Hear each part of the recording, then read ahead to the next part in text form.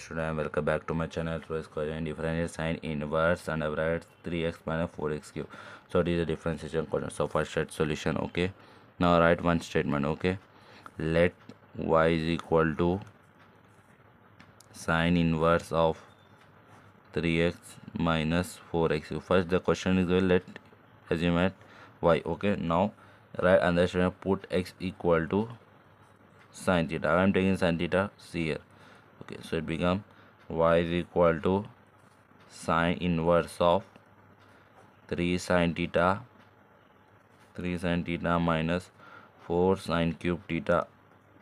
Okay, now it become y is equal to sine inverse.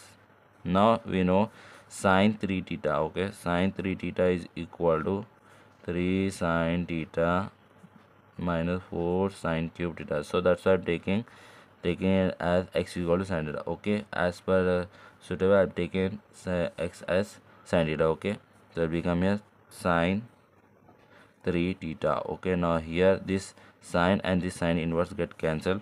Now what is remaining? Y is equal to 3 theta. Now instead of theta to substitute, we can substitute as sine.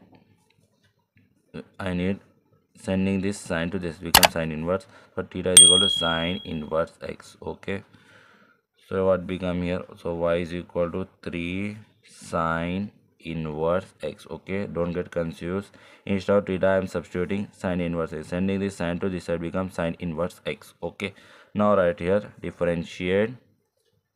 This is a short one writing differentiate with respect to x on both sides, so it become dy dx of y is equal to dy dx. So now here 3 will come outside here.